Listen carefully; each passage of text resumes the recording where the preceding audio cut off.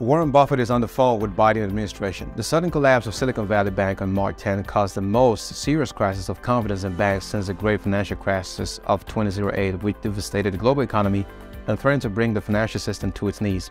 The Californian bank had bet on interest rate by investing in high-quality bonds. The problem was that SVB bought these bonds and mortgage-backed securities when interest rates were low and did not protect itself in the event that rates rose. Now, the bank simply did not hedge its risk. When the Federal Reserve began raising interest rates from the second half of 2021, the bank's bond began to lose value. This problem coincided with the fact that SVB's clients, mostly startups and venture capital firms, could no longer easily find cash to finance their operations and projects, as was the case during the pandemic, a period during which the Federal Reserve or the federal government had printed money in large quantities.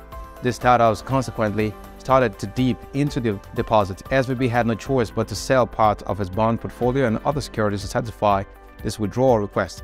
As a result, the bank had to suffer a net loss of $1.8 billion during these sales and therefore needed to raise $2.25 billion to shore up its liquidity. Now let's look at some extraordinary measures.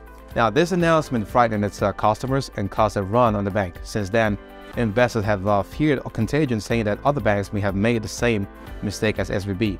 The crisis of confidence mainly affects regional banks and has moved to Europe around Credit Suisse, a bank rocked by scandal for the last few years. The regulators had to intervene urgently to avoid a disaster. They had to shut down SVB and unveil a plan to guarantee all depositors in the bank, even those with a deposit exceeding $250,000, the regulator relieving that the Federal Deposit Insurance Corporation guarantees. Besides the extraordinary new measures, the Fed has also created a backstop to lend money of up to 1 year lent to banks, saving associations, credit unions, and other eligible depository institutions pledging U.S. Treasuries, agency debt, mortgage-backed securities, and other qualifying assets as collateral. This asset will be accepted at par value, which means at their original value regardless of the rise in interest rate in recent months, which has reduced the value of long-term bonds purchased when rates were low. In summary, the Fed does not want financial institutions to find themselves in a situation where they are forced to sell their bonds at a big loss. But these measures were not enough to restore confidence, especially since the regulators had to shut down another bank, Signature Bank, in New York. Now, will Buffett invest in regional banks? The Biden administration is pursuing unconventional measures to help banks that continue to let down investors. The federal government does not want to directly bail out the banks after the backlash caused by the use of taxpayer money to help the banks in 2008. Now enters Warren Buffett. The White House is currently in contact with the legendary and highly respected investor, according to Bloomberg News. There have been several conversations between the Biden team and the billionaire. Now, these discussions revolve around the possible investment of Buffett in regional banks. The investor has also given advice to the White House on the management of the current crisis.